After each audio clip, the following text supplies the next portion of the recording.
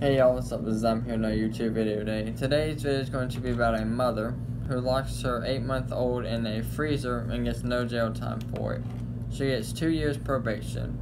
Now, 2 years probation. Don't know what that's going to solve for anybody here.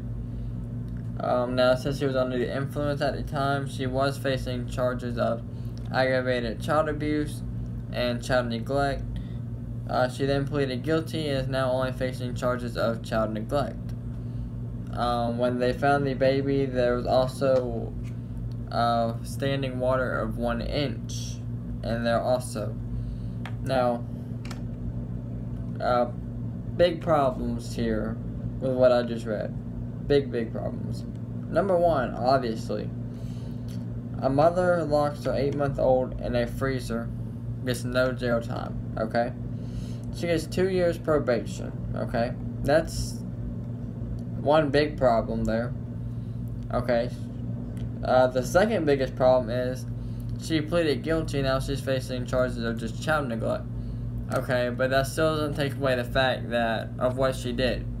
You know, like I've said in other videos, just so that's like saying, yeah, I killed 10 people, so instead of getting a death penalty, you just get life in prison. That doesn't help.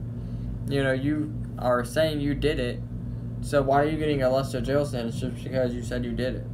I mean, I don't get that.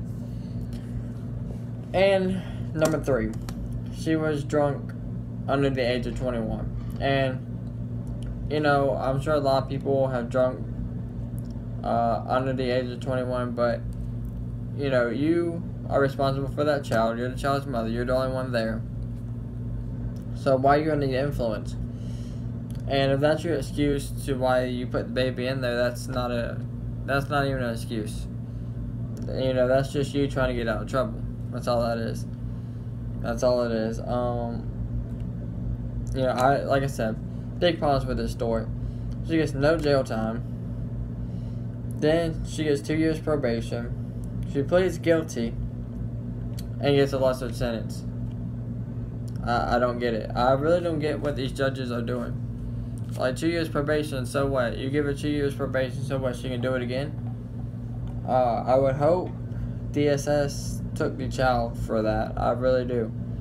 You know, if she wants her child back, she'll do what she needs to do to get her child back.